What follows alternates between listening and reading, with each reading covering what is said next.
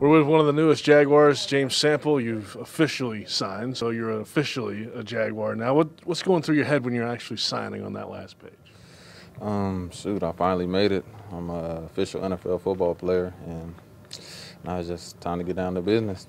It's something all guys think about for a long time, but you going through the career you had at Washington, the junior college, you had a transfer.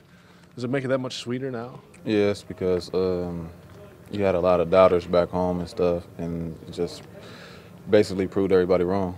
What do you say to those doubters today? Nothing, man. You just thank you, man. You know, they helped me, they helped motivate me, so I'm here now, and ain't nothing they can say now.